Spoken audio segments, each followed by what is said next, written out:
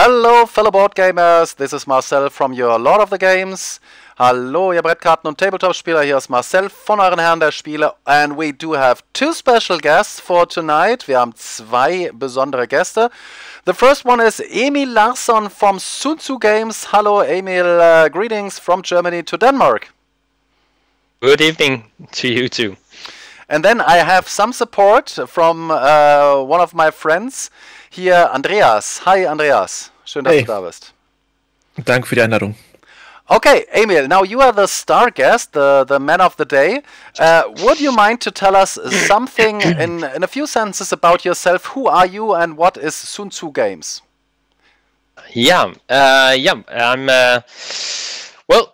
I'm 37 and have a wife and two kids and live happily in a house, and then I decide to do board games. So I don't know what have come over me, but I've done two board games in the past. I have worked 8 years in the army. I've been a designer, project manager, and stuff, and now I'm here doing like leadership training and such things. As everyday job and a bit of study also, and then board gaming, cool. Which I'm trying to turn into also a full-time job or something like that. I anticipate that this will be a success from what I know. Okay, Emil wohnt mit seiner Familie, er ist Familienvater, Vater zweier Kinder in Dänemark. Er war 8 Jahre in der Armee, er hat schon 2 kleinere Projekte gemacht. Er arbeitet so im Führungskräftemanagement und jetzt hat er uns einen ganz interessanten Prototyp zugesendet. Das heißt, ich durfte da schon mal reinschauen. Emil, what is Rogue Angles? You sent me a prototype of Rogue Angles. How did you come up with it? What's the matter with Rogue Angles? Yeah, what's the matter with? Well, Rogue Angels is a sci-fi dungeon crawl-ish kind of role-playing game. It's a mix of genres in the same vein as how Mass Effect is a mix of genres, and it's the idea came from that I've been a Mass Effect for a long time, and I did my first game called Burning Suns, and I got this idea that I wanted to do a Mass Effect-ish board game set in my own established world-building universe. And yeah, and I tried to develop that for several years ago and let it go, and then I took it up again like 1.5 years ago, and it just from the beginning, after I kind of cracked the codes for some of the mechanics, it just clicked, and I've been working hard on playtesting and designing and getting it to the final stage before Kickstarter, right? So. Okay, also, der Kickstarter startet übrigens am 1. Februar. Kickstarter will launch on February 1st. Und Emil hat jetzt seit einigen Jahren an dieser ganzen Sache gearbeitet. Man muss dazu sagen, Emil wollte so einen Genre-Mix herstellen, wie es übrigens auch beim Mass Effect ist. Emil ist ein großer Mass Effect-Fan. Das habe ich übrigens auch gleich bei dem Spiel gemerkt. Das hat sich sehr Mass Effectisch angefühlt. Und er hat jetzt so, und das kann ich auch wieder an der Stelle schon unterschreiben, so eine Art Durchbruch gehabt, so den Code geknackt, was die Mechanik angeht. Das zeigen wir euch aber gleich ausführlich im Tabletop Simulator.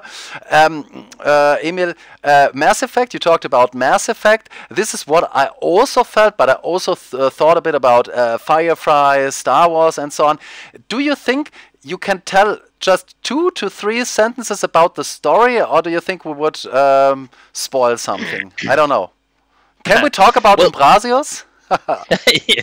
Well, the story is take place in this universe that has just kind of crumbled into a galaxy-wide conflict, and it's actually built through a book or several books that my author Lisa, who has written books in the Burning Suns universe together with me, like trying to plan these big plot threads and all that stuff, and I wanted to set the game in this kind of period of conflict, because there's been a long period of peace, and it had kind of crumbled now as more and more threats are in the horizon. And you will be a small team or band of brothers, or mercenaries for hire, who will try to just make their way in the galaxy, but they will also be forced to choose sides. And very cool.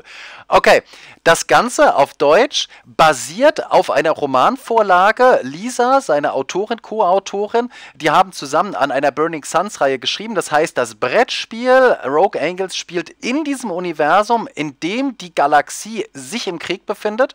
Wir selbst sind eine kleine Gruppe von Mercenaries, also Söldnern verschiedenster Rassen, also nicht alles nur Humanoiden, verschiedenste Rassen, die zusammen auf einmal in das Abenteuer geschmissen werden und regelmäßig Entscheidungen treffen müssen für die eine, für die andere Seite, und daraufhin entwickelt sich das Ganze und wir werden Teil dieser Geschichte. Und das ist eigentlich schon Grund genug für mich, sich das anzugucken. I'm a huge story fan. I do want to live in that story, and I think this is exactly what Rogue Angels promises to me. Emil, I don't want to talk too much about mechanics now, but as some people are watching now for 5 minutes, can you talk 3 to 5 sentences about what's special on your mechanics? What's the unique selling point you think? Well, the story part has a choose your own adventure part, so it's very streamlined and easy to manage the story. So there's definitely that part of it. For the gameplay itself, you have action selections that has a specific cooldown system that makes it rewarding to make the right decisions in specific moments. So you have to make up your mind on how you want your turns to be affected, and how effective you want to be on your turns moving forward. Yeah. Okay, also, wir haben hier auf der einen Seite storytechnisch haben wir so ein Choose Your Own Adventure Brettspiel, Dungeoncrawler Brettspiel, und auf der anderen Seite haben wir einen Action Selection Mechanismus. Das heißt, ihr werdet gleich sehen, wir haben ein Charakterboard, es gibt individuelle Charakterboards, und wir müssen auf Basis einer Cooldown Mechanik müssen wir Aktionskarten spielen zum richtigen Zeitpunkt, denn der Zeitpunkt, den wir auswählen, der ist dann erstmal thematisch und auch mechanisch besetzt, und wir müssen dann erst wieder diesen Cooldown-Spot freikriegen, um dann weitere Aktionen spielen können, die eben genauso viel Zeit in Anspruch nehmen. Das Ganze, werdet ihr sehen, ist eine sehr durchdachte, auf einem minimalistischen Niveau angesiedelte Mechanik, die aber extrem viel Spieltiefe und Spielspaß verspricht.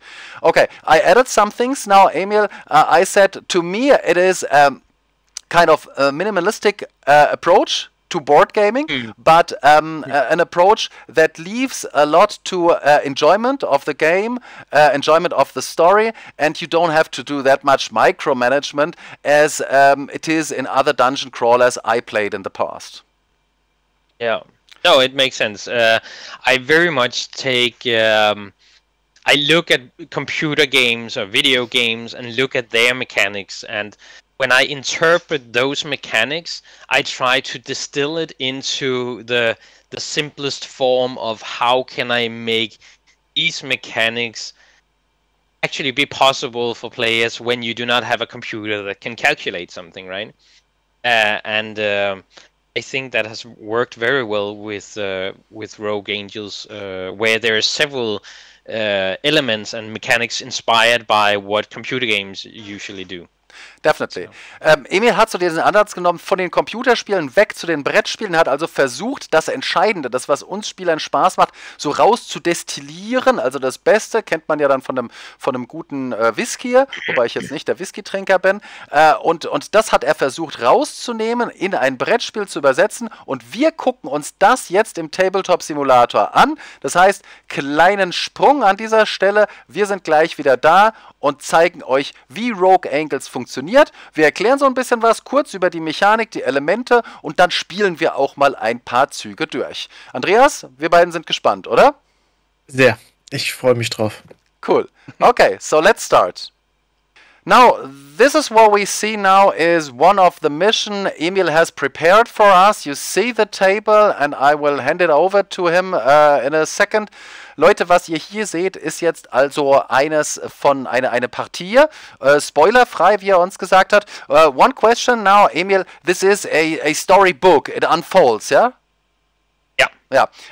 For the audience, which is important, map 5, what we see, it's a storybook, so it's not a board, it's a book, and you turn pages, and then you see different boards. Ihr seht dann verschiedene Pages aus diesem Buch, und auf der rechten Seite seht ihr unser Raumschiff, was dann an das Buch, also an die Karte andeckt.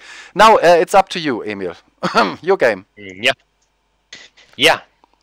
So, if you were to start this out like from the very beginning, you would just put out the board and you would have your campaign book, which you can see over here.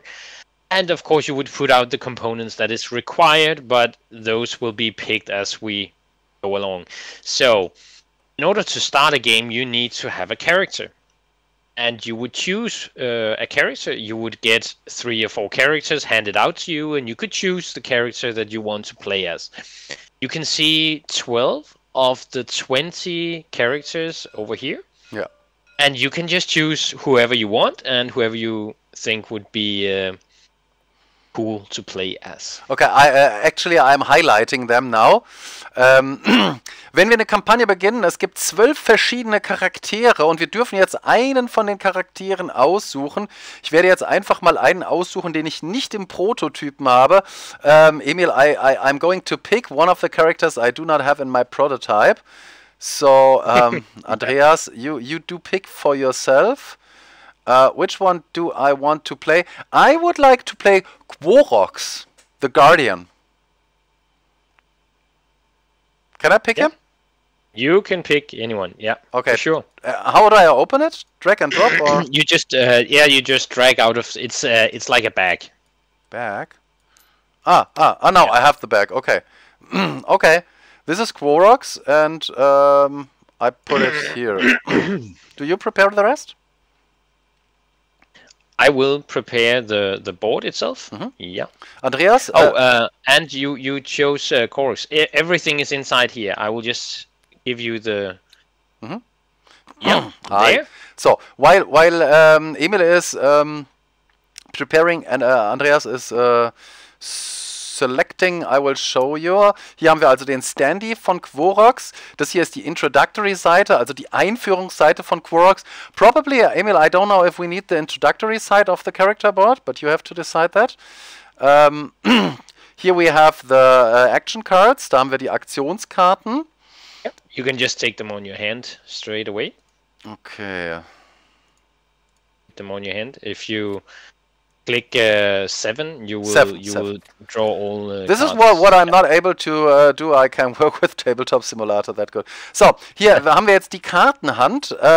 Jeder Spieler hat 7 Karten. Every player has 7 cards. It has to be 2 basic cards. The basic interact card you see here. I do have a basic move card as well. I highlight it for the audience now. Also basic move and basic interact. Das haben alle Spieler. Und die anderen 5 Karten, die sind unique für jeden Charakter. They are unique to every player. Here the shield emitter, the shoulder pulse rival. I think, Emil, the other cards are the cards that make my character a guardian. Is that correct? Yeah, but the basic interact and basic move will start out similar to every other characters, but they will actually also evolve over time. Mm-hmm. But yeah, the 5 other cards is what makes you the Guardian here and Koroks in this instance, and also of course his character sheet, the one you have placed here, right? Genau. Okay, das ist also der Charakterbogen. Da seht ihr hier links oben, seht ihr sein Bild, dann seht ihr den Namen. Taking the Hit ist seine Special Ability, die hat nur Koroks. Auf der linken Seite, ich weiß nicht, ob Emil das gleich macht, sind gleich diese Personality Traits. Das sind halt nicht auf diesem Anfangstableau. Dann seht ihr hier die Fokusmarker. Oh ja, jetzt habe ich es gerade weggemacht. Die Fokusmarker sind sozusagen Reroll-Möglichkeiten. Dann natürlich braucht ein guter Guardian braucht Schilde.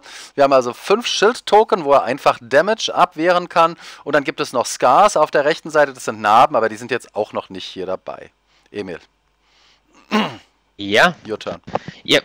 You, I think since, like, I mean, both your audience and yourself are experienced players, most. So you know you can grasp all the facets from the beginning. But if you were to start out, like play the first mission and so on, you would play on the introduction side here. Genau.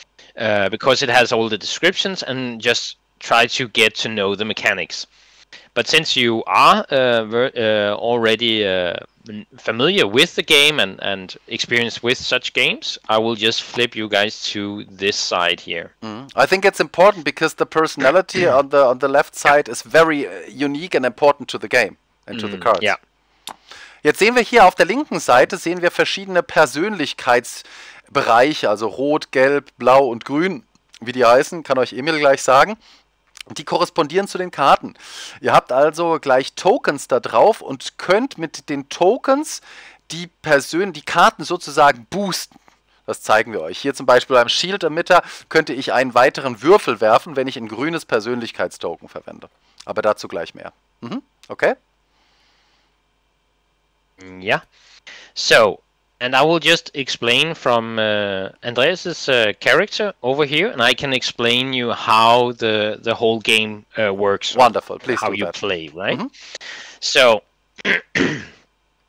at the beginning of a mission, I will just start by just highlighting the different elements. You have your name and illustration and species here.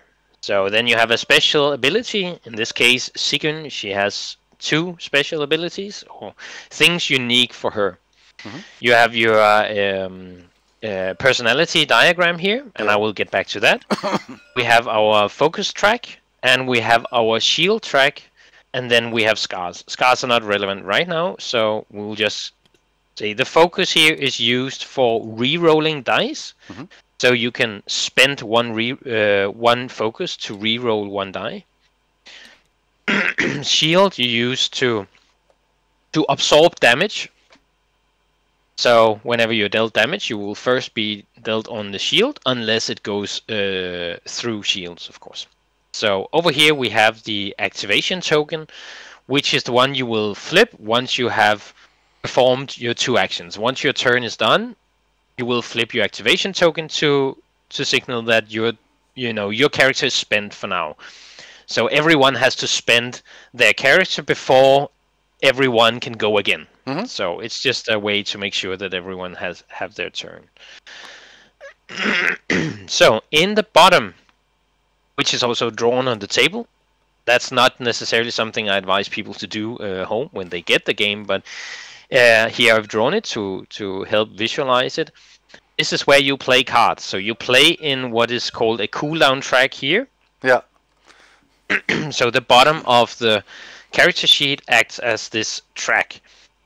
And this is where you will play your cards when you do them. So let me just first introduce you to how a play sequence work. Let me just translate it just in short, because I already talked about it, but some people like to hear it in German. Okay, also Leute, weil ich es euch eben schon mal gezeigt habe bei Quorox, jetzt noch mal kurz zu Sigyn. Hier seht ihr also ihr Konterfei, hier seht ihr den Namen. Sie hat 2 Fähigkeiten, die sind einzigartig: Assassin Doctrine, Overwritten Protocol.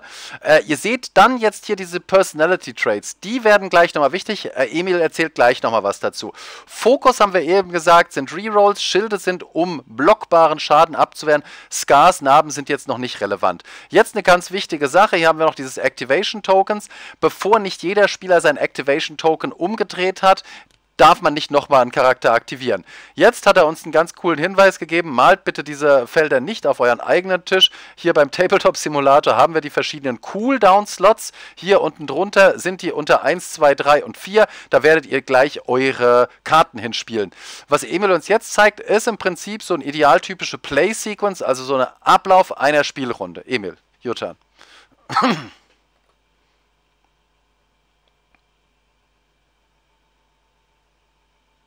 Emil? Sorry. Ja. let me just take you through the play sequence here. Ja. So on your turn, you can do 2 actions, and that's it. Those 2 actions can be any of the 3 highlighted here in the bottom of this card. So an action can be play an action card. Ja. You can concentrate to regain focus. So if you've spent some focus on re-rolling dice, you can concentrate to gain 2 focus. And then you can rest, and rest means moving all cards on your cooldown track 1 slot to the left. And that's all. So, yeah. Ja, wenn wir an der Reihe sind, können wir 2 Aktionen ausführen. 2 Aktionen. Und die seht ihr hier in dem grauen Bereich Possible Actions. Wir können eine Karte ausspielen. So, dann führen wir die Aktion auf der Karte aus. Wir können uns konzentrieren um 2 Fokus, die wir ausgegeben haben, also durch Rerolls zurückzubekommen. Oder wir können resten, ausruhen, um unsere Cooldowns um 1 nach links zu schieben und so unsere Fähigkeiten bereit zu machen. 2 und dann geht's weiter mit der Play Sequence. Ja. Yeah, so let me just do some examples for you. Yeah. We're using the cards so we can get through the mechanics here. So every character has up to 3 different types of cards. They all have 7 cards, and there are 3 different types of cards. So I will just grab them here. Mm-hmm. There are movement cards, with the movement symbol here. There are interact cards with a hand here, which is usually the ones you use for dealing damage or interacting with objects or healing somebody. And then there are effect cards. And effect cards take effect when they are in the cooldown track. Mm-hmm.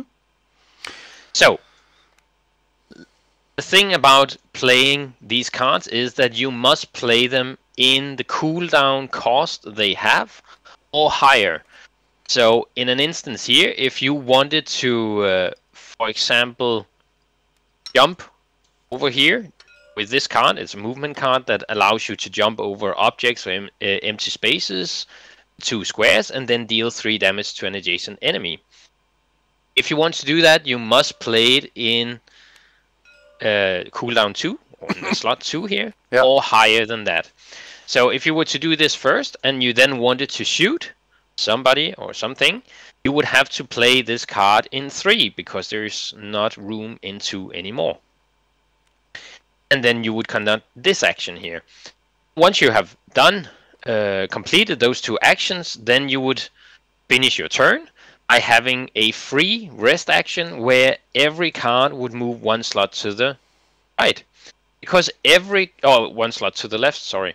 Every card that goes out into 0, like that jumps out of slot 1, will go immediately back to your hand.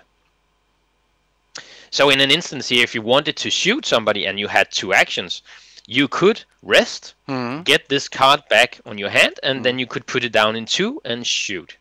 That's it, so easy. Yeah. Okay. And of course you have your 0 cards, which are always played in 0, so that you get them back immediately, which allows you to always do 2 movement actions or 2 interact actions, no matter how filled your track might be.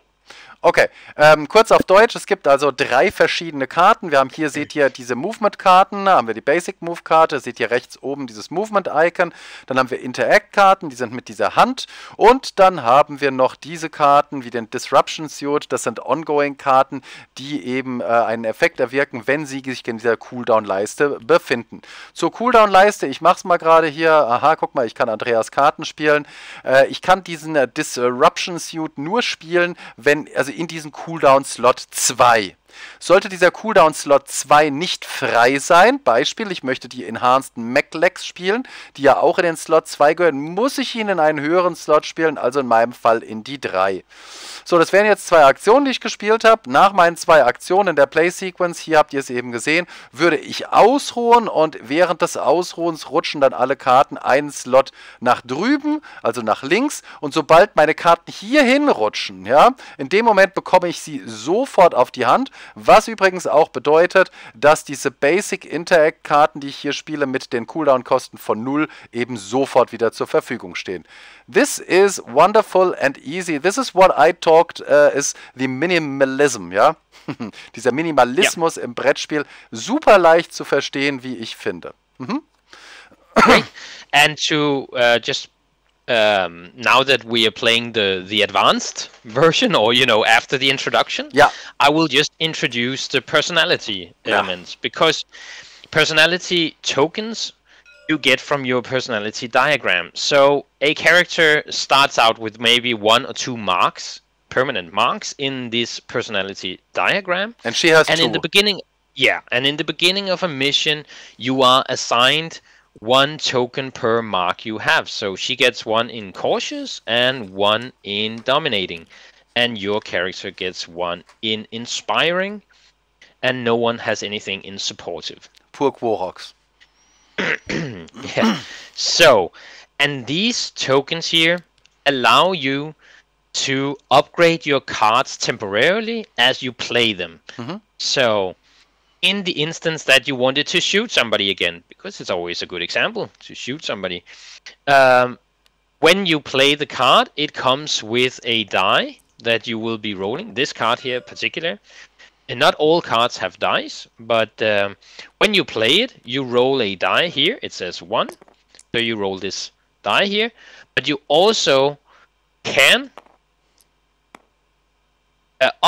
temporarily upgrade your weapon, right? Yeah. In this instance. So let's say I was not too confident of me rolling a lot of pluses so that I would be able to upgrade my weapon. So, because I will just flip this over, you can see here your dice. Yeah. Your dice results are here.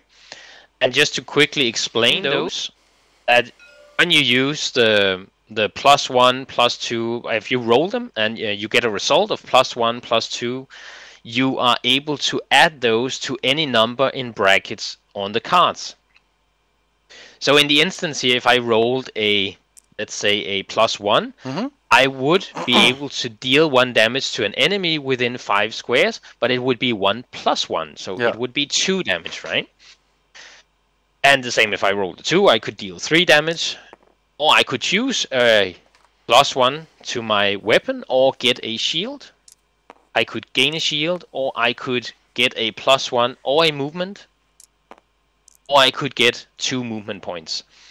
So once you play your card, you decide if you want to roll the dice, or if you want to upgrade. You have to upgrade your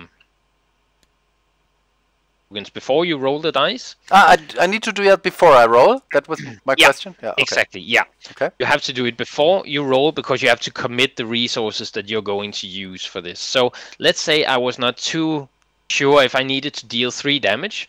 I would need a +2 on my die, right? Yeah.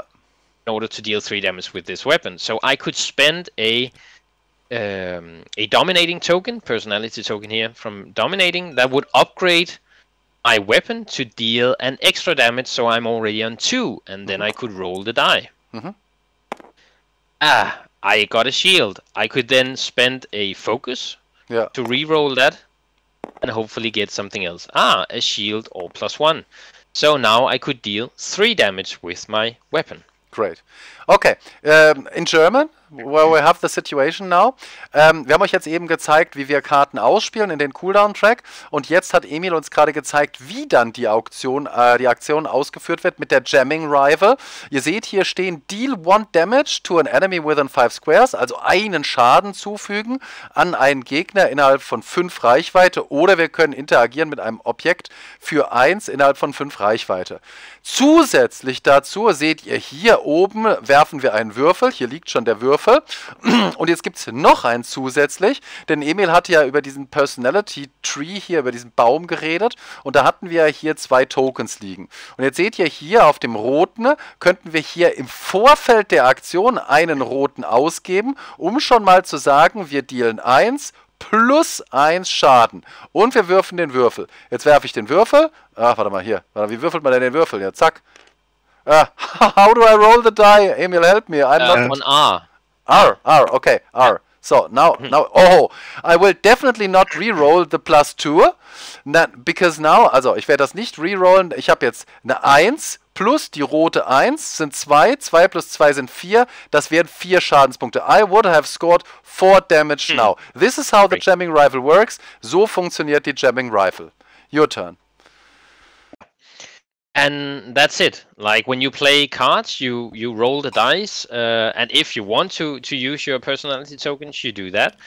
Of course, before you roll the dice. But other than that, you once you have done it, you commit to the action. So you can always you do not have to deal all the damage that you roll. Yeah. You do not have to move all the movement It's points just you up to. have. It's just up to. Yeah. Every value that you have is up to. So once you have done this, done the action, or once you have the action completed here, then you can program it as you see fit. So let's see, I rolled a +2 movement, right? I could move 1 square and then shoot my rifle, and then move a square back. Or I could move 2 squares and shoot my rifle. Or I could shoot my rifle and then move 2 squares. So I can program the outcome of the resources I put into this action. I can program the outcome as I see fit. Genau. Also ihr dürft euch auch im Nachhinein noch entscheiden, wie ihr dann eure Aktion programmiert. Das heißt, ihr müsst nicht im Vorfeld sagen, wir nehmen die ganzen Würfelergebnisse für Schaden, wir können dann uns auch bewegen oder ein Schild aufladen und so weiter. Wichtige Sache, ich sage es auch gleich noch auf Englisch, jeder Würfel darf durch diese Fokusmarke nur einmal wiederholt werden. Every die can only be rerolled once. Is that correct? Every die can be rerolled as many times as you want, as long as you have focus. Ah. Yeah, but you spend 1 focus per die per reroll. So as long as you focus, you can keep. Okay. Then I misinterpreted it, or I thought I read it in the rulebook somewhere that I can just reroll once. But this is not correct. Ihr dürft so oft wieder den Würfel würfeln, wie ihr Fokus-Token habt. Okay. So, and that's basically the tour of how you play. I mean, then the campaign stuff, and we get into that, but this is how you manage your character and how to do the actions. Wonderful. Also das ist jetzt eigentlich, wie die Aktionen benutzt werden, und wir werden uns jetzt einfach mal, wir werden jetzt natürlich nicht groß eine Kampagne spielen, wir wollen einfach nur sehen, wie das jetzt in der Aktion funktioniert. So we want to jump right into the action, I think, and just see how it works. Sure. So where do we both start? Yeah. So this game here has these elements where you choose your own adventure, right? So you would of course have started from the beginning and get the intro and then build your character up from there. But we will jump straight to a mission here. Let's see if that is the one. That is the one here. So it has a short introduction, but before on the mission previously, you actually would have met a character, an NPC. So you can decide whether or not you actually wanted to take that character with you. Oh, great. You can also... Yeah. So this just to set the stage is that there's a lot of things going on, and the stage that you're actually at, that we are artificially creating here, you would actually have had a character with you or not, depending on what you choose. So you can try to go easy or... Okay, an der Stelle müssen wir uns entscheiden, auf Basis der Vorgeschichte unserer kleinen Mission, haben wir hier einen Companion oder haben wir keinen? Andreas, we both have to decide. What do you say? Do you want to have a companion? Willst du einen Begleiter noch dabei haben oder nicht, Andreas? Your decision. With a companion, it's easy mode. Or it's easier the mission. I don't think so. It's harder. Understand it right. It could be a little bit easier, but it depends on where it goes. Okay, for the first time, I think we don't go with him. Okay, no companion, wir haben keinen Begleiter. Companion. Yeah.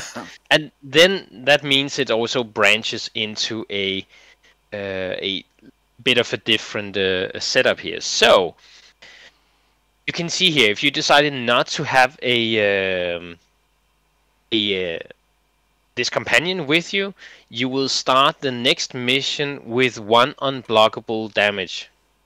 So, and also with trigger 1 already active. So, I will just keep that in mind, but you should start reading from the mission that you are starting with here, the mission brief for mission C5A. So this is just the mission briefing. Umbrasius is telling something to us, and we just started for now. Or do you want us to read it out? I don't think it's necessary now for seeing the gameplay. We don't want to spoil anything. So, and here is one of the first elements is that you will, of course, once ready, you will go to the next page. So there's a lot of these breaks where you only deal with 1 page at a time. For any given situation, the campaign only shows you 1 page at a time. It means that you can quickly put the game away, and it also means you can quickly bring it up again. And you do not have to cross-reference a lot of different information all the time. That's great. And we don't see where the treasure is hiding like in Gloomhaven. No. Like it's not the same kind of setup in that sense. Ja. So das heißt, hier geht das Schritt für Schritt. Wir sehen immer so nur das für uns Bedeutende und wir können uns sozusagen nicht selber schon im Vorfeld sehen, wo die Schatzkiste sich verbirgt. Ja. Yeah.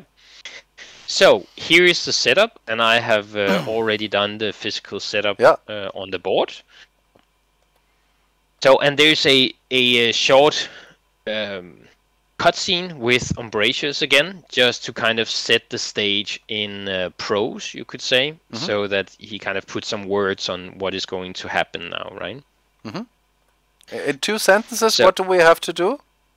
Yeah, so you can see here the mission parameters is where you look for what you're going to do, if there are any triggers and conditions. We have 12 turns.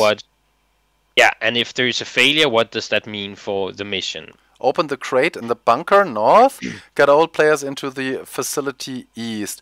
So, Andreas, our job is to open this crate here in this bunker, which is guarded by this guard. The guard is guarding the crate, okay? And then go here to the east with the whole team in this room. This room or that room?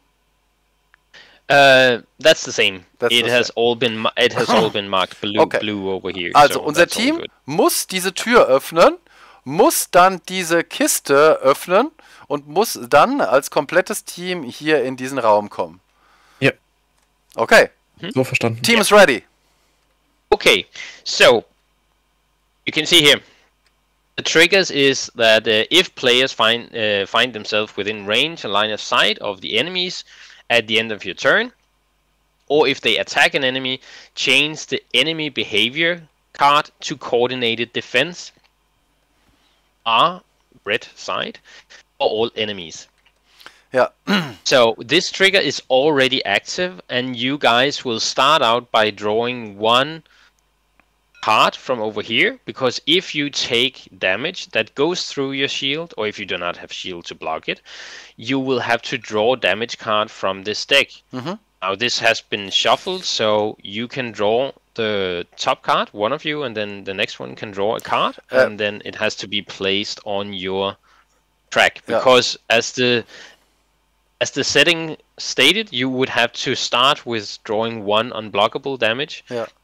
Well, one thing just for the EBC card deck, we did not talk about that now. Hier seht ihr diese Apprehensive Attack, das ist die Enemy Behavior Karte, sozusagen eine Prioritätenliste, die von den Gegnern ausgeführt wird, je nachdem, ob sie rot oder gelb sind. Hier liegt jetzt rot gerade oben, it's the red card. We will see Emil acting as the, also it's a cooperative game, but he will act as the players now, he will show that. For now we have to draw a damage card, unblockable damage. Jeder von uns muss eine Karte ziehen. How do I F is that? So. Just draw one. Flip like F. Quick. This is my card.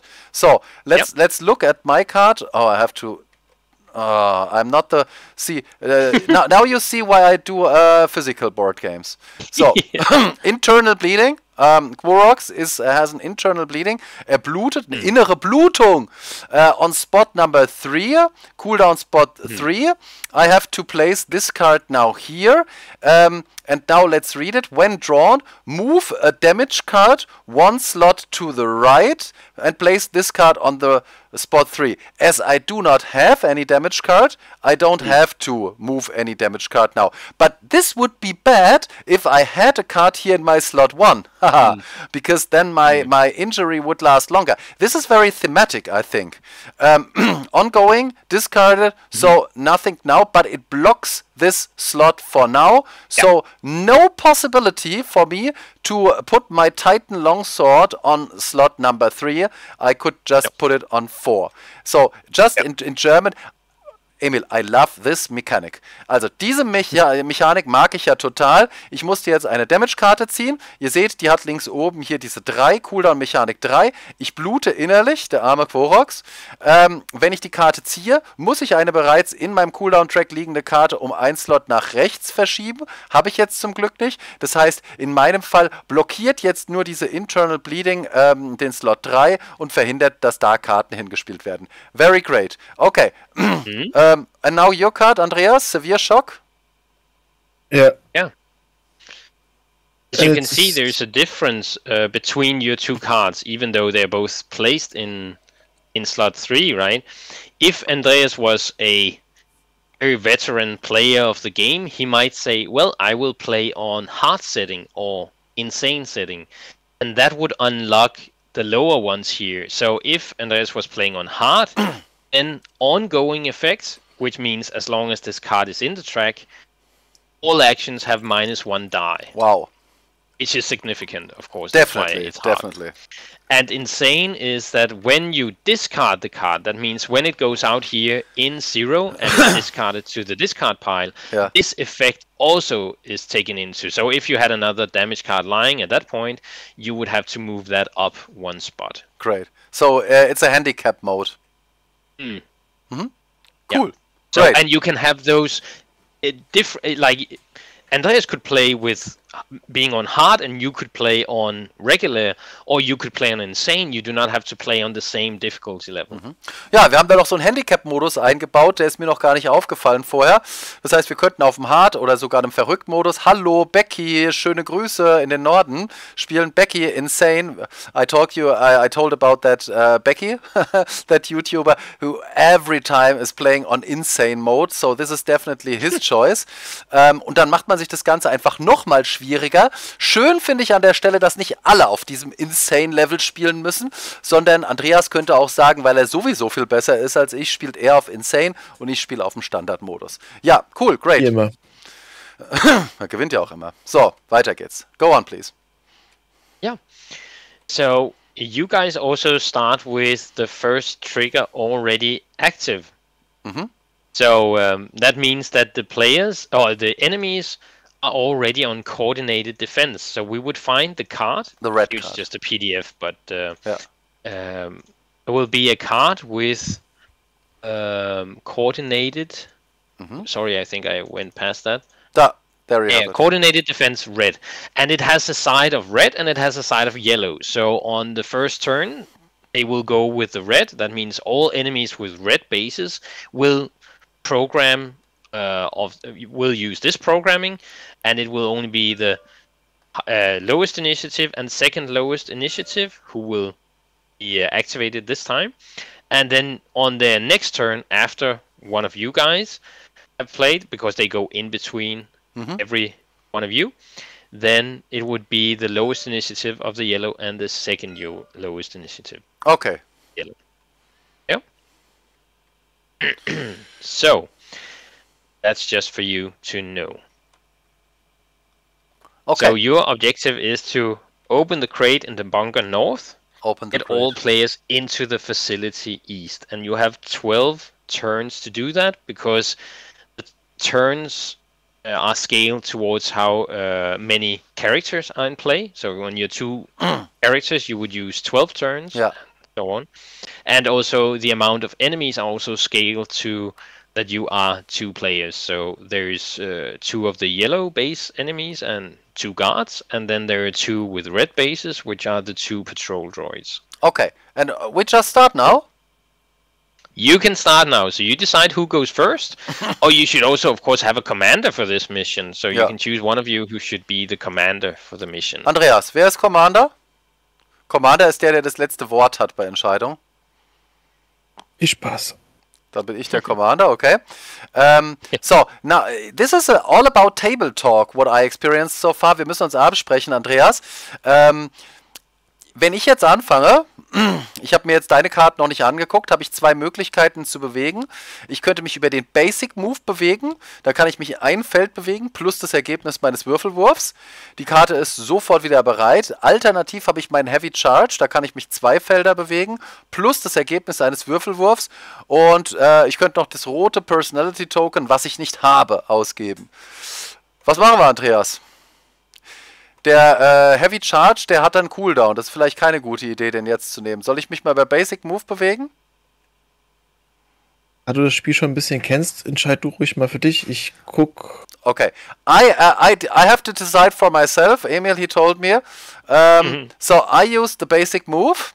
I am now allowed to throw 1 die. So, this is my die roll.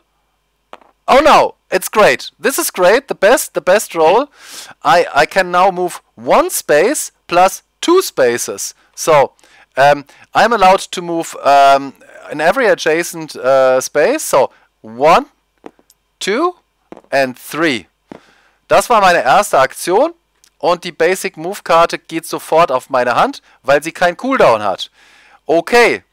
Now what do I do now? How can I hack the door? I have to open the door. Basic Interact would be the card of choice, but I am not adjacent to the door. So, I think I play Basic Move again. Ich denke, ich werde jetzt einfach nochmal die Basic Move Karte spielen. You also have to take into consideration that the enemies have seen you, so they will be acting, and you might want to, start killing whoever you can or try to destroy something. Now let me see if I'm able to. Within 4 spaces, 4 spaces. Let me count. 1, 2, 3, 4. I am not in range. Am I? 1, 2, 3, 4. But I am in range with the sweeper droid. Is that correct? The Patrol Droid hier. Patrol Droid. So, also, Emil hat mir gerade gesagt, hat mich darauf hingewiesen, es ist ja ein kooperatives Spiel. Ich muss ja auch ein paar Gegner kaputt machen. The Shoulder Pulse Rifle. So, now we can show how it works in practice. The Shoulder Pulse Rifle has a range of 4 spaces. 4 Felder Reichweite, muss hier in den Cooldown-Slot 2 gelegt werden, Cooldown-Slot 2. Now I can deal 2 damage to an enemy within 4, and I could also spend a green personality token. That does not make any sense because the card does not have any. So it's just 2 damage to the patrol droid, and this one, and it had 5 health points. 5 health. Yeah. So I've just turned it to 3. No shields, keine Schilde. Das heißt, der Schaden geht einfach durch. 5 minus 2 sind 3. Ich habe 2 Schaden gemacht. Now, these were my 2 actions. Das waren meine 2 Aktionen. Wenn ich jetzt meinen Zug beende, kriege ich einen automatischen Rest. One Auto Rest. So, all my cards move 1 slot to the left. And now it's time to flip my activation token. F. And now, have a look here. It's a mission check. We no mission check needed because we don't have the crate yet. The enemies. And you also go down 1 on the. I forgot about that. Turn token here, You never forgot about the turn token, And now the EBC card, enemy behavior card. So here. I will be right back. So here, the lowest initiative will move towards last activated enemy, but will stay. You can read in the top, it says the activated enemy will seek highest range to fight from when moving. So it will not go any closer than it has to.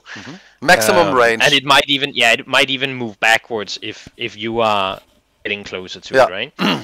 So number 1 is the one up here you shot at. That would be the lowest initiative. It has a small 1 there. and it can move up to 2, and it has a range of 3. Yeah. So it only needs to move 1, and now it's in range of you because it moves towards last activated, and then it deals damage to same or nearest player. Yeah. So it deals 2 damage to you. 2 damage to me. Okay. And that is on the shield. The shield. I have 5 shields. Ich habe 5 Schilde. Das heißt, mein Schild blockt einen Schaden und 2 Schaden und damit ist der Schaden komplett abgewehrt. No damage done to me. No. And the second one, second initiative, also moves towards last activated. 1, 2, and then deals damage to same or nearest. And then it would also deal damage to the second nearest, but it cannot see the second nearest because there is a red block here that blocks line of sight. No line of sight, ja. No line of sight. Ihr seht gerade, der würde uns beide angreifen. Der würde uns beide angreifen, hat aber keine Sichtlinie wegen den roten Büschen. Und jetzt macht er 2 Schaden. Das heißt, wieder 1, 2 und ja, ich habe die beiden überlebt. Yeah. So it's also worth noting that there are these fuel barrels here that might be good to hit at some point. You can shoot them. They only have one health. Yeah. It's also here in the campaign element, and they will deal 4 damage to anything within 2 squares. Wow. So they can be triggered at some point. Good hint. Yeah. And this was the enemy activation, correct? Yeah, that's the enemy activation, no more. Okay. So we just let it stay on the red side, and then once we get to the next turn, after Andreas have had his turn, then we'll flip it to the yellow side and we'll see what will happen there. So, Andreas, your turn. Okay. Perfect. I think I moved 2. So I have to roll 1 die. Oh, no. Mm-hmm. So that's only 1 move. No, 2. That's 1 plus 1. 1. So 1 plus 1, and he would recharge 1 shield. No, only if he decided that. Yeah, correct. Because it's either or. Yeah, either or. Yeah. Okay, help me, Andreas. I need your support, please. Could, yes, for example, stand here if he wanted to hit this droid here. He could be over here, because then he has a line of sight to this droid. Line of sight, to explain it, is from the middle to the middle. You have that little spots there. Also von der Mitte zur Mitte eines Feldes, ihr habt die kleinen Punkte, auch auf dem physischen Prototypen, ist also ganz eindeutig, ob ihr den seht. Andreas, was tust du? Or for example here, you can also stand here and shoot this droid here, for example. Okay. I think that's better one. I move up here. Or only for understanding, I can move here too. And see. Yeah. There's no. It would be red if you cannot go there. Oh, okay. And you can still, if you have the range, you can still see because their characters do not block line of sight. So you're just shooting, well, maybe not over Korok's shoulder because he's quite tall, but then underneath his legs, whatever. So. I'm crouching for him if he's screaming. Yeah. Kill him. Jump shoot. Okay. Then the next one, I will shoot from distance. And I think I use my... Cool. Why not? Yeah, cool. Oh, yeah. Okay. That's then you roll the 1 die you have. Yes. Yeah. Whoa! Oh, okay. I don't need it, but... But you never know, no. Yes. But let's say if this character, for example, was here, yes, with 4 in health, and you actually wanted to kill this, but you roll +2, and since you've just committed your resources, now you could choose this one as your target instead, because there's no, like before the roll, you do not have to commit to a specific target. Oh, okay. Yeah, so you can always make the best of what you roll. Das hat er vorher schon gesagt. See him too, or? No, you would not. It would Because cross you are, the red spot. he would have to stand here, right, to cross the... There, he would... Oh, yes. But you do not see over there. So, that Ja, would be... It ist looks so. like. But you killed the little droid. Ja, Yes. also 4 Schaden, Ja. 3 Lebenspunkte hat er gehabt. The first one is down. Great, great, great move. But your token is spent now for the mission. Yeah, correct. Okay. And that was your two actions, yeah. So Cooldown, please. my cooldown is Yeah. And flip the activation token. And then Yep. mission check. Not needed. Enemy turn. Flip the turn card token. to The yellow. turn token. Oh, the turn token. We always forget about the turn token. That's why it's big and red. Yeah. Show us But the... it's easier to remember in physical. Yeah.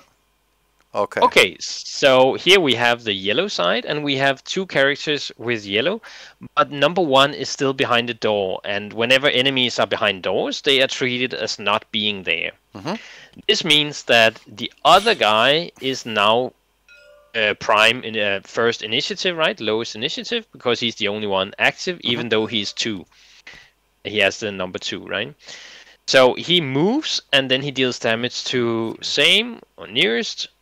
So he would move up to 3. 1, 2, 3. Move towards you guys here. Yeah, but he will not get any further than that. But because he has a he range just of attacks 3. adjacent, correct? He has a range of 1. He's a melee character, and he moves 3. Good for us. But he has a shield. He has a shield, as you can see. Yeah. Both on the illustration and on his stats, you can see there is shield. I killed them in the physical prototype as well. We can kill them. Yeah. Okay. That's it. That Yep. fast. So now you both have your turn tokens flipped back again, and you can decide who should go first now, because it might be in a position where it would make more sense that Andreas went, Ja. or it might be you. So, that's Okay. that's up to you. Wer von uns startet, mein Lieber? 1, 2. I could kill that mob. Which one? That one. You can kill him. I think. If you can do that. Ja, Oh. wenn du das machen kannst. Ich würde den Heavy Charge nutzen. Ich würde ranstürmen und Schaden machen, aber ich kann ihn nicht töten. So, Andreas thinks he can kill it, then do it. I could just Heavy Charge and go to close combat. Probably then attack with the Titan Longsword. I think I can kill him in 1 turn as well. But Andreas, if you want to. 1, 2, 3, 4, 5. But if you want to, I can start as well. You have a range of 1, 2, 3 here. If you want to reach him by walking. Oh, yes, I have to walk very fast. Far. Yeah. Oh, But it's we only can- 2. We can now Not show, 3.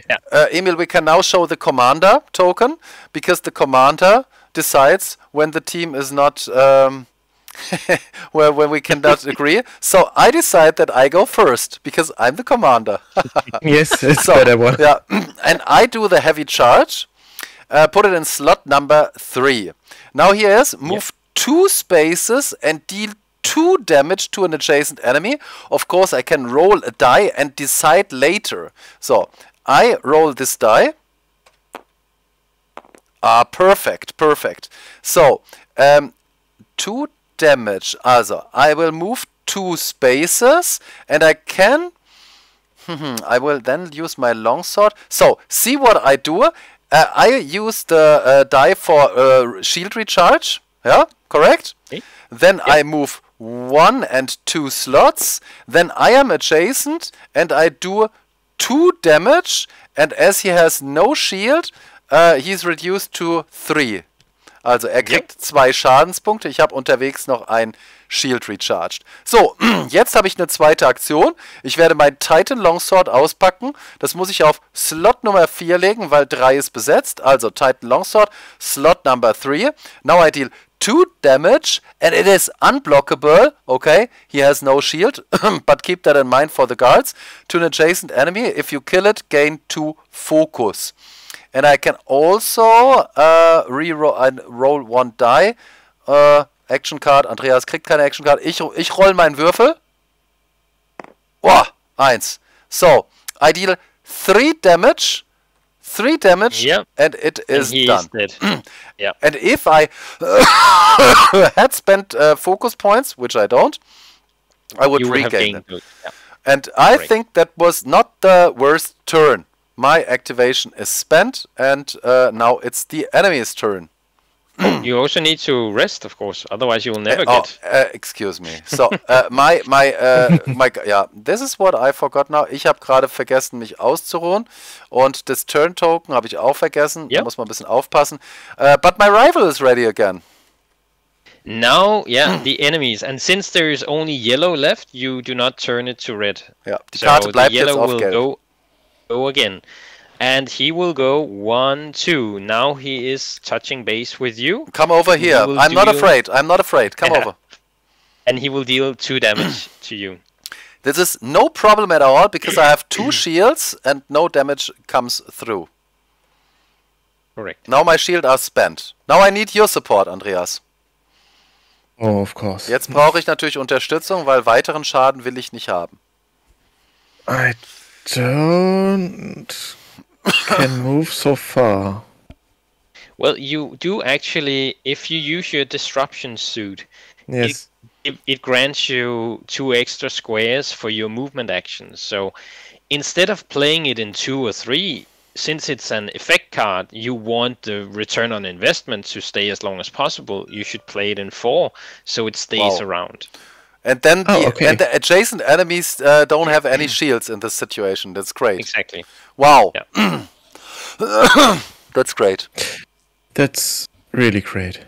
And you get 2 dice to roll with it, which could give you shield or could give you movement points in this scenario. Movement points would be the best.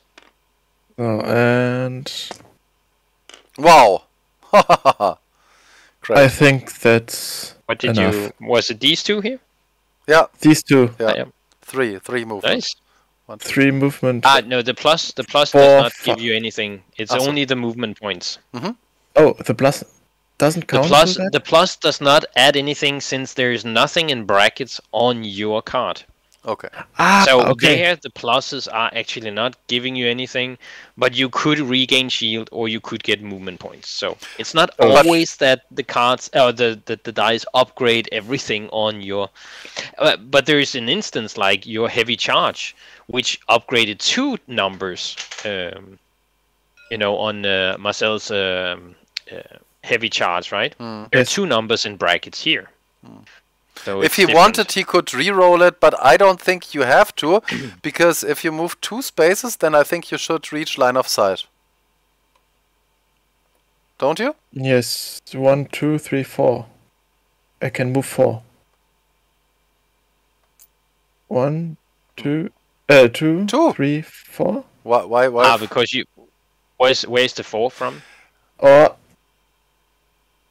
You only From get the that 2 one? movement. Yeah, only those 2. But then all your movement actions. Yeah. But this is not a movement action. Andreas' very So- basic move card, for example. Basic move would... Yeah, if you play so. the basic move afterwards, or if you play another movement card, then you will get the bonus of the +2 squares, right? So right now you just gained 2 movement points from the die, and that's it. If you want to okay. re-roll, you can re-roll the other die if you want to. If you think you need it. I can't shoot. Yeah, then re-roll it if you need that katana slashers. Re-roll the 1 die if you want to.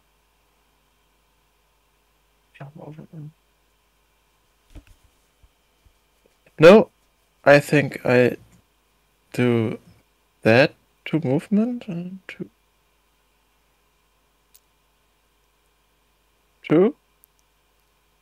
and then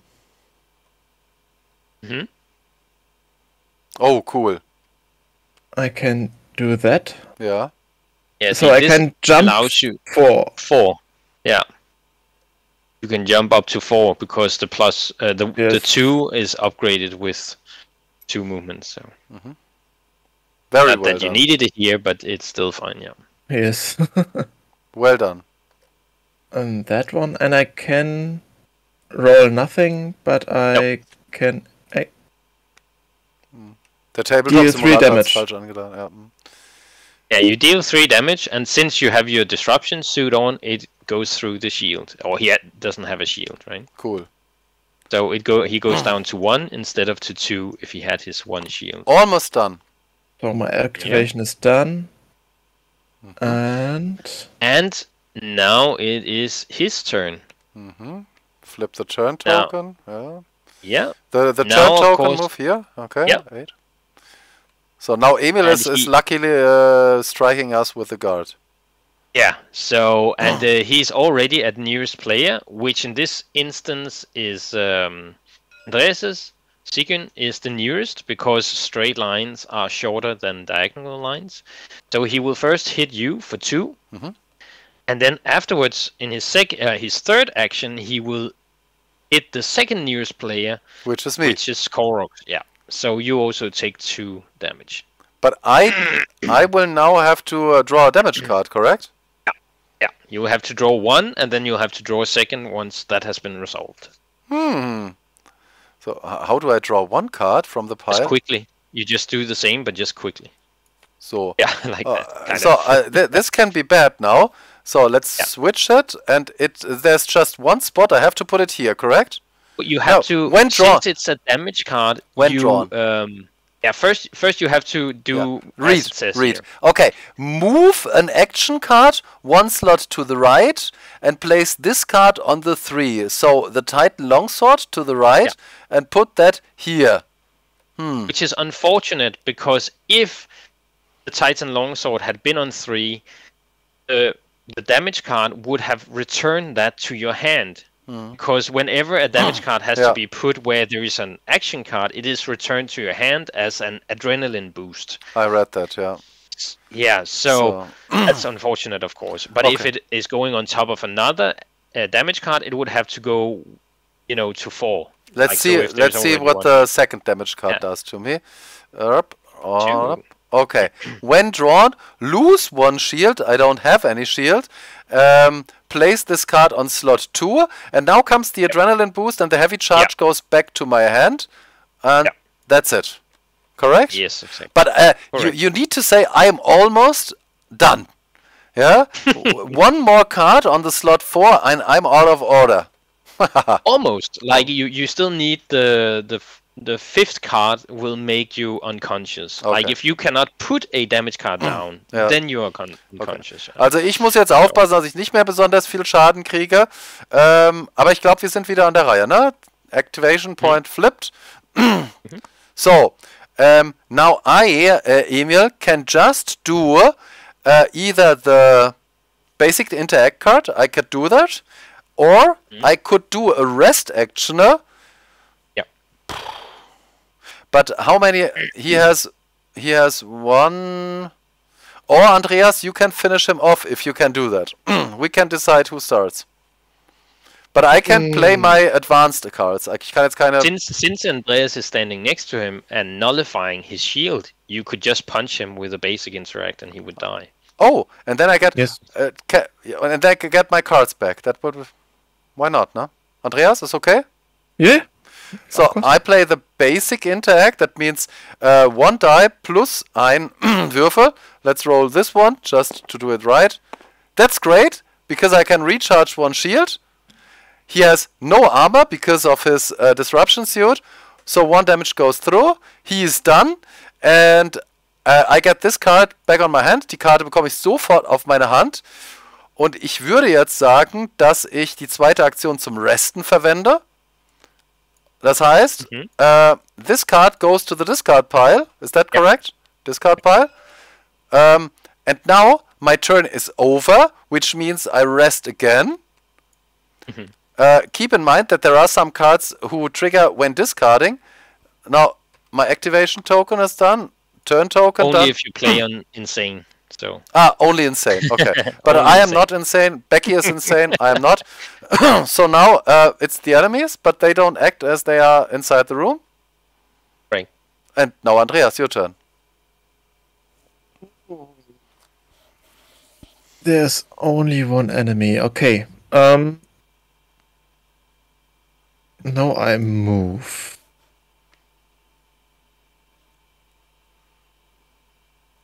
And roll one die.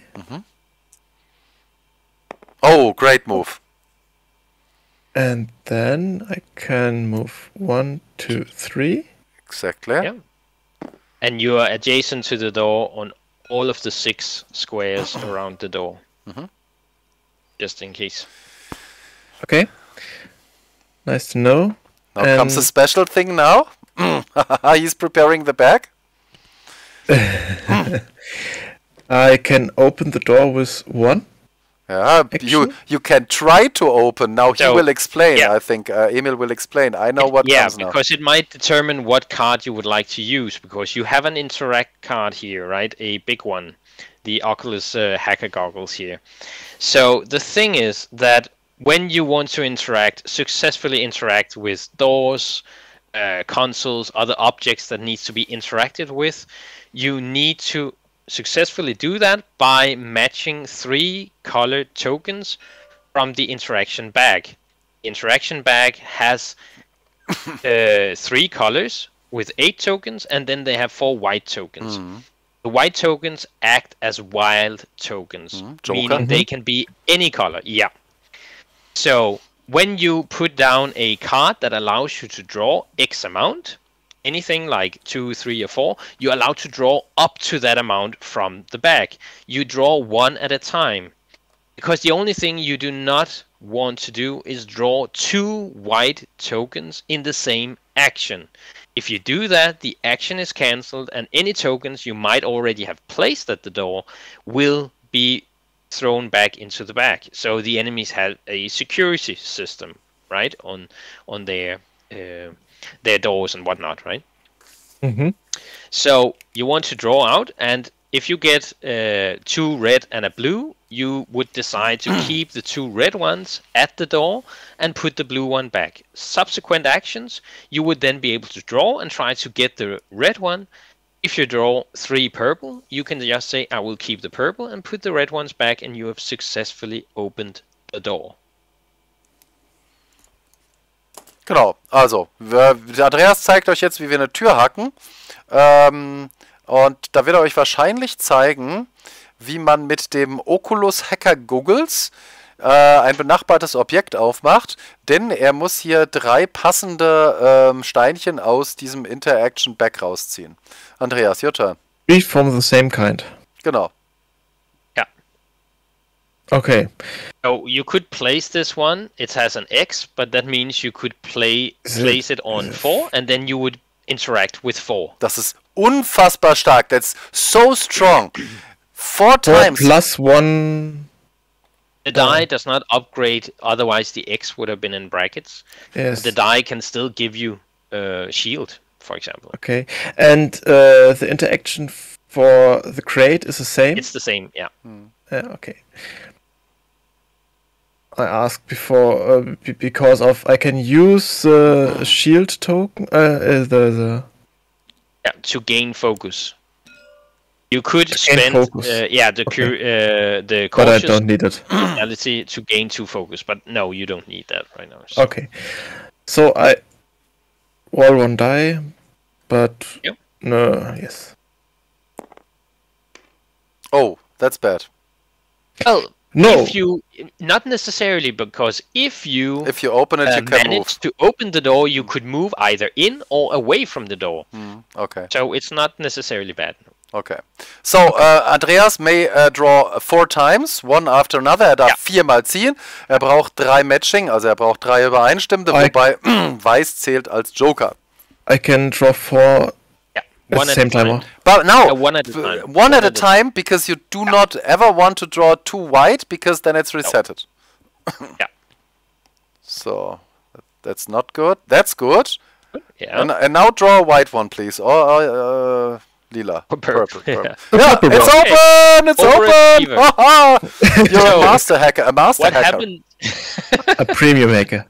So yeah, what happens is that the blue goes back into the bag, but the 3 purples stay out of the bag. And we know they are outside. The rest of the mission, because now you know that purple is not a good color to try to draw for until you have drawn some of the others, because now there's a less chance of for the crate, for example, color, right? Yeah, for the crate. And see, now you can use your 2 movement either in or out, or so it's not How all bad. many movement the guard have? 3. 3. Yeah. Come on, Two, you three. you can are a get coward you no anyway. matter what. No matter where I go. Do not run away. Stand your girl and fight. Or I can go Yeah. in. Yeah. You can go So back. the next you'll- movement, yeah. the next time I'm... Yeah, you're already Oh, adjacent yes. to. Yeah. But don't block the spot, please. I want to come inside as well. Yeah, go there. Okay, yes. Okay. So then the cooldown, and I do the turn track. And now, of course, the enemy is active, Yep. since he's now the lowest initiative, which means that he walks to the nearest. He's already there, and he deals 2 damage to you, Andreas. So One Okay, shield. 1 damage, 1 shield, and the second one, 1... Yeah. Uh-oh. I don't want to look at it. oh, that's not too bad. When drawn. Oh, place it on 1. Andreas, what happens? Perfect. Hey, no, that one. Yeah. Place it. That's easy now. Okay, cool. Just a minor fracture. Ein kleiner Bruch. Nothing that harms us, okay? It's okay. So. Okay. Our turn. Do we want to finish the guy first? I think so. Heavy charge. Ich denke schon. Ja. Du hast nur ein Schild, ich habe kein Schild. Yeah. Can you kill him? Try it. You have the katana slashers ready? If you want to. 2 damage, 1... Or the rifle. Yes. No. Okay. Katana is Deal my 2 idea. damage. Yeah, katana can give 2 damage, but then of course you have your basic interact, which can also deal damage, and you have a die with it. Oh, the die is only for more adjacent enemies. Exactly, that upgrades enemies, yeah. So you can hit even more people. Uh, So, but that means you would probably want to do the basic interact first, because if you punch him very hard, you would, be able to finish him off, right? yes, there. So 1 die. No, Oh. that doesn't was a roll. I only place it. Then roll the 2. It's not No. that bad. 1. But he has So he- no shield. No shield. Disruption. So he shield. takes 2 damage, yeah. So I can go up with the same one again. Or now Oh. the katana slashers. No, I do that again. Okay. The basic action. Roll. Oh, And he's kill. done. Okay. And you would also, once you've killed a enemy, you would gain 1 shield, one focus. focus. So you could have re-rolled to. Do you think Yes, that but you The didn't need same as I thought. do you think that Yeah. Brohox is even needed in that mission, or is it a solo mission? Turn over and cooldown. So, and there are no enemies. I can just go and see if I'm of any use. Yeah, time is slowly running out. You also need to get inside this building here. Yeah. Okay, but I have to activate now. So I do the basic move. Roll 1 die. Come. Plus 1 means 2. I think I come to your help, don't I? Or you open the door. Also, oder du öffnest die Tür, weil du bist ja auch noch von der Okay. Bewegung her eingeschränkt. Once the crate is opened, if you look at the campaign, Yeah. you can see here There's a that trigger. once the crate is open, yeah, then both doors will open as well, and then it will spawn 2 enforcers, so somebody will come and I go start here. shooting. Okay, and a second basic move. Okay, and now I'm here. I can. Oh, now I can also use. No, it's just a move card. I thought I have an interact. I go here, and that's my turn. Zack, zack, zack, zack. Discard. The damage card is gone, and now we will show an interact for the second time. Andreas, do you want to interact? You are the hacker. Of course. Or yes. I have to do the basic action. Yeah, well, no, you don't have to. You could also rest, but the goggles I have will to rest not, twice. yeah, just show the basic interact. No, I use Jawohl, focus. jawohl. Now we show the reroll. That's good one. It's better one. It's Yes. two times the interaction back, please. Zweimal ziehen. Oh no.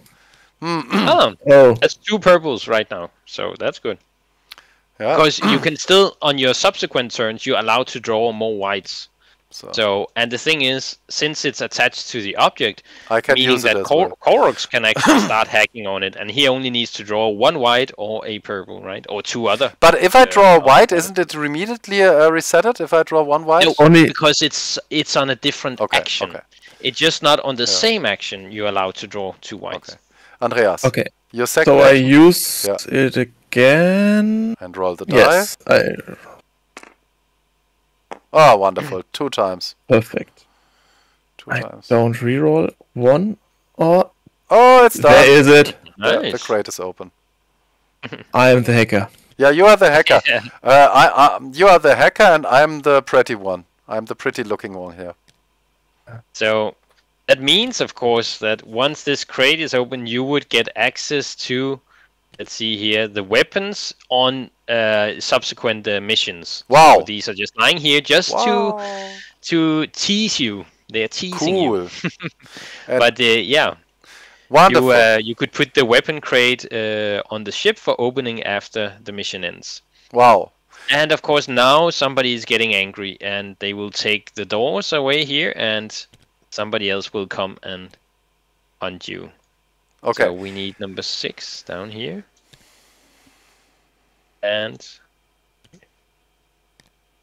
number 5 up there in the corner. And this is what will happen next, and I think this is enough to trigger the audience, and that I think we showed the basic movement, we showed fighting, we showed hacking, interacting, and this is how the game works mechanically, especially on the board. And I think now it's time to talk about the feeling of the game, what we like, probably what we don't like. Let's see. Yeah.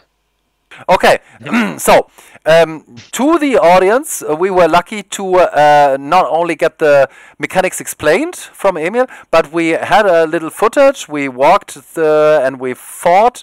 We opened the door. It was never me. It was never Koroks, but I was always on the battlefield. And now let's talk about what we liked, what we disliked, which will be difficult for me. Andreas, do you want to start? What's the single thing you liked most about the game? It's very fast, and you all you do is has a direct impact. Yeah. It feels very well for the short time I played, and I want more. Great, you can have it on Friday. This is what I just intercept here. That's the minimalism of the game. You explain it. You explained it in detail, Emil. You explained it 10 minutes or 12 minutes, and we were both able to play it. I was able, I read it before, Andreas was able. So, also der Minimalismus in den Regeln. It is very easy to play. It's just 2 actions. Wir können Karten spielen. Ja, das Spielen der Karten ist sehr klar. It's clear to the players. You exactly know where to put the card. It is written on the card what you have to do. You roll dice, you can boost them, and that's it. The other opportunity is to regain focus. Ihr könnt dann noch Fokus regainen oder ihr könnt resten. So, das ist das Minimalistische, aber es funktioniert unfassbar gut. Und um dann noch ein bisschen mehr zu sagen, everything evolves around the character board. This is what I like. You have the maps, there you are playing, but I'm always looking on my character board and I'm planning. And this is where the table talk starts and where it evolves, where it ends. And I'm always thinking about, which card do I want to use? Also, welche Karte benutzen wir als nächstes? Wir sprechen uns ab. Das ist ja das Tolle bei kooperativen Brettspielen. Da wollen wir darüber nachschauen. Was ich nicht genau wusste vorher, was ich jetzt ganz toll finde, ist, dass wir, bevor wir den Würfelwurf gemacht haben, gar nicht entscheiden müssen. So, we just decide after we throw the dice. We can then decide, we better move, we better shoot, we better hack. That's great. And we always think about, can I really block this spot with the card?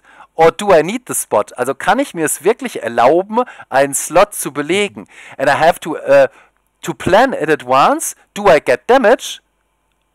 That means if I don't have any free spots, it's difficult to tank, yeah? So everything has to be, I can anticipate. This is cool. This is very important for a cooperative board game. Sorry, Andreas, that I'm talking that much, but I love the way I can anticipate in that game. Also ich mag das total, dass ich im Vorfeld planen kann und ungefähr weiß, was auf mich zukommt. Andreas, wie siehst du das? Ja, gerade nicht nur die Planung da, bevor ich dran bin, sondern auch diese Planung, während der andere Spieler dran ist und je nachdem, was für eine Entscheidung getroffen wurde oder was dann vielleicht doch anders gelaufen ist, man kann direkt agieren, ohne groß nachzudenken. Imagine you are playing with 4 players. This is even cooler.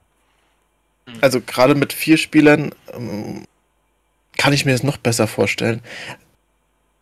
Und es verlängert die Spielzeit auch nicht Unmengen länger. Nee. I don't think so too. Also diese Möglichkeit, sich abzusprechen und zu reagieren, was die anderen machen, das finde ich auch ganz großartig. There is a bit of luck in the game, but it's very few luck. It's the dice rolling, yeah?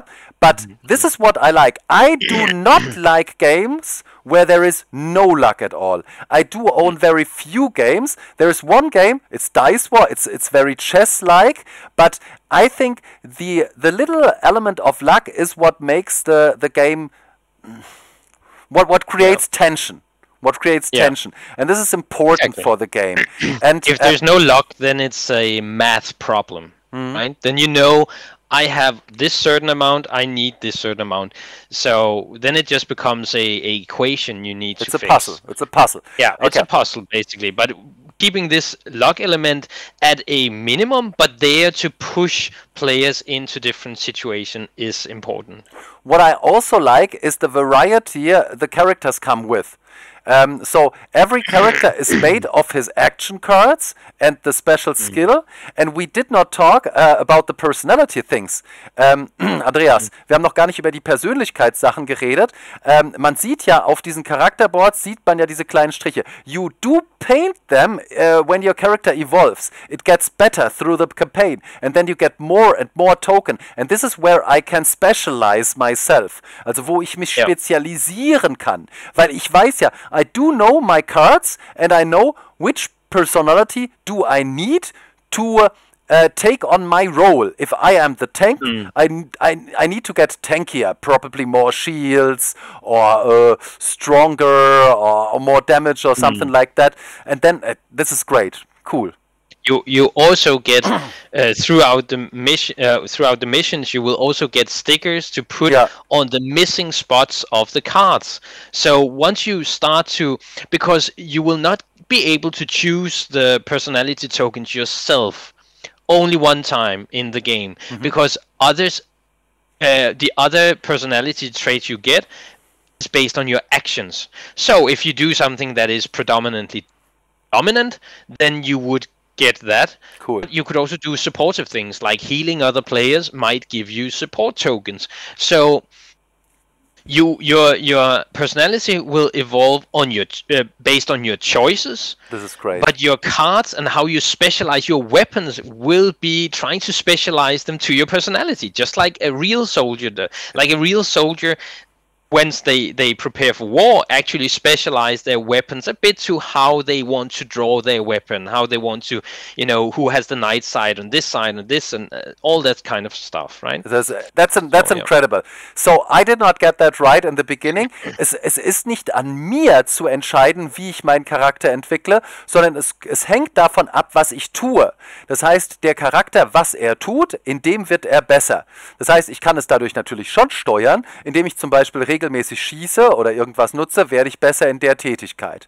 And if you talk about the story, Emil, I played 3 missions up to now. This was my 4th, but it was not the whole. You talked about stickers, but you also paint allegiances, let's call it. If you decide the one way or the other, then Umbrasius likes you or he dislikes you, and then the story evolves in a different kind. And then, yeah, this is an important point to say as well in German. Die Story entwickelt sich immer wieder anders, denn ihr habt es vorher gesehen, wir haben uns dazu entschieden, dass wir keinen Companion mitnehmen und dann entwickelt sich die Geschichte anders, als wenn wir einen mitnehmen. Das hat also nicht nur mechanisch die Hintergründe, dass wir dann auf einmal diesen Unblockable Damage bekommen, sondern das läuft auch ganz anders ab. It feels like we are in some kind of player book. Yeah, do you know that player book? In German we have that Einsamer Wolf, Hexenmeister vom flammenden Berg. There is playbooks. Yeah, and it feels like the combination of a player book. You said it in the beginning. A role-play game meets a board game, and to that cooldown track. This reminds me a bit of Final Fantasy, where you have to put your activation card, your activity card, on a spot. And then you need to wait for it to drop out of the line. And it feels very thematic, because remember, the basic move is easy for me. But if I need the heavy charge, then I have to find some rest until to charge again. That feels authentic to me. And the damage, how it's... I just like the idea of... There are many games that just, like, your character has 5 shield and 10 health. Yeah. And it's like, that means my character functions the same way when it has 1 health than when it has 10 health. And I just like the idea of relative damage, which means that in some circumstances, a fracture is worse than a concussion, depending on what is it that is going to happen, or what is it you're trying to do. And also, 2 fortunate blows, like if you get a 4 card, and then you draw another 4 card, you're done. Yeah. Your character is down, and somebody else have to come and heal you. And that's because you cannot take that amount of damage. It's just unique, like that, right? It's a unique damage system. I never experienced that. Das hat Emil jetzt nochmal angesprochen, aber ich bin da voll bei ihm. Dieses Damage System habe ich noch nicht erlebt. Normalerweise hat der Tank 10 Lebenspunkte, der Jäger hat 8 Lebenspunkte, der Heiler hat 4, dann haben wir noch eine Glaskanone mit einem Magier. Aber so ein Damage System, wo die Damage-Karten die gleichen Slots belegen, die du für deine Aktivitäten brauchst, kenne ich so nicht. Und du musst auch im Vorfeld eben planen, da sind wir wieder beim Antizipieren, dieser Slot 4, wo eben diese Damage-Karte 4 reinkommt, die muss ja auch frei sein, damit die da rein kann. Andreas, wie gefällt dir das Damage-System? Kennst du das, sowas? Nee, in der Form überhaupt nicht. Also, ich habe schon überlegt, welches Spiel da irgendwie ähnlich sein könnte, zumindest von denen, was ich gespielt habe, oder auch von denen, was ich gehört habe. Aber es ist interessant. Ich frage mich halt, ich habe auch viele Fragen noch im Hinterkopf, die ich wahrscheinlich erst so in den nächsten Partien dann irgendwie vielleicht mal eruieren kann. I think we stay in contact. We will ask him if you have questions. Wie verhält sich das jetzt im Laufe der Partie mit den Verletzungen? Also ich kann es mir echt gut vorstellen, weil es ist halt, der macht sich halt nicht mehr so viel Zahlenmanagement im Kopf. Ja. Wie viel Schaden habe ich jetzt, wie viel da kommt und das.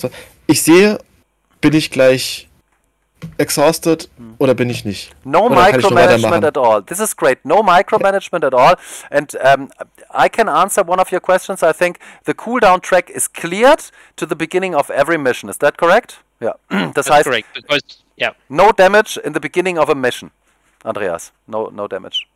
No, that was the damage that you had was from the role-playing elements of it, right? You had to decide something, and therefore, just to lead up to that, this character that you could have had with you, she knows about some booby traps around this camp, and therefore, if you decide not to have her with you, you might have walked into some of those. That's why you started with a damage card on you, right? But yeah, otherwise, I want to make sure, because as a father of 2 kids and having other jobs and all that, I need a game that I can put away quickly and then that I can get to the table quickly. And that means no in-between upkeep. Yeah. I don't want anything where I've written this, and to set up the game, you need to... No, you just take everything, you take it out of the ship box. The ship box will act as your save game. So this box you saw in the corner that has a cut for you can walk in and out of the ship is both a playable area where you will be able to sometimes, you will have people boarding your ship and stuff. You open that box up and you have all the player components for your characters just laid out. You start on full shield, fully charged, and you just go. Also, das ist auch noch eine Sache. Very, very few Upkeep Elements, very few Micromanagement. Das heißt, wir haben wenig, dass wir wirklich managen müssen zwischen den Aktionen. Wir können das Spiel schnell aufbauen. Emil hat gerade gesagt, er ist auch der Typ, der schnell losspielen will, weil er Vater 2 Kinder ist. Er will jetzt irgendwie nicht erst eine halbe Stunde aufbauen. Andreas, wir beiden spielen zusammen Gloomhaven. Ich bin immer der Kamerad, ihr besucht mich, das ist super, aber ich baue eine halbe Stunde vorher auf. Gloomhaven has a lot of things to prepare if you start it. And one of my favorite dungeon crawlers, which I prepare every other dungeon crawler, is Sword and Sorcery. We talked about it. Emil, I love this game, but here you have this priority cards with a lot of things you have to read, and sometimes you forget about things which are decisive, which are very important, and this cannot happen here in Rogue Angels, because we did not talk about the EBC cards. They are very clearly structured. You just have this special rule in the top in the white box, and then we have the priority 1, the priority 2, and it's the red enemies, the yellow enemies, and that's it. It's easy. It's very easy to manage, and the whole game is very easy to learn and to master, and the depth lies within the actions and the table talk between the players, and that makes a dungeon crawler perfect for me. I really think up to now, what I know, this is one of my most anticipated projects of the year. Really, I can't wait for February to start the campaign. I will be, yeah, definitely. I will be on board of the ship, and so many characters to explore, so many stories to explore. I can't wait for it. Also ich freue mich total auf den Start der Kampagne. We will also have another review. This was the Tabletop Simulator footage, but we do have the prototype here. We will have a detailed review on the table. We will upload it definitely before the campaign starts. Cool. Personally, I had a great time tonight, Emil. Thank you. Me too. for having the time for us, explaining the game with us. Thank you too. I mean, it's great to talk to you, and it was cool that you wanted to do it like this. Yeah, really awesome. That was not the last meeting, I fear. Andreas, I hope so. I hope that we will meet again or do something again. That would be awesome. I will remind you of this invitation. Yeah, certainly. Great. Andreas, cool, dass du auch dabei warst. Danke dir. Ich hoffe, dir hat Spaß gemacht. Ja, sehr. Ich bin auf die nächsten Runden gespannt. Ich versuche das direkt auf den Tisch zu bringen. Also mit am Tisch zu spielen. Okay, so. Keep in mind, 1st of January. Merkt euch den 1. Februar vor, if you are Sci-Fi Dungeon Crawler fans who do not want to have a lot of keep up, who do want to have an awesome game mechanic. Unique selling point is the game mechanic. Then we have a lot of story to explore. We have the books in the background. We have our own book, our own story to explore. Wir haben also eine eigene Geschichte. Wir werden Teil der Geschichte sein als Söldner. Andreas und ich, wir haben das wirklich als eine einzigartige Spielmechanik kennengelernt. Eine Mechanik, die wir so noch nicht kennen, über diesen Card-Driven Mechanism, Action Selection Mechanism, wo sich alles einfach um dieses Charakterboard dreht. Wir sind beide total getriggert. Wir freuen uns da unfassbar. Vielen Dank nochmals, Emil, dass du dabei warst an der Stelle. Und schreibt uns gerne in die Kommentare, wenn ihr Fragen habt zu dem Spiel. Wir stehen mit dem Emil in Kontakt. Wir können auf jeden Fall alle Fragen zum Spiel beantworten. Wir freuen uns, wenn wir uns wiedersehen in der Kickstarter-Kampagne. Und wenn ihr den Kanal abonniert und das Glöckchen aktiviert, dann verpasst ihr auch nicht das Review zu Rogue Angels. Und an der Stelle bin ich raus. Marcel von den Herren der Spiele, Emil von Sun Tzu Games und der liebe Andreas, wir waren dabei. Ich wünsche euch was. Bis bald. Ciao.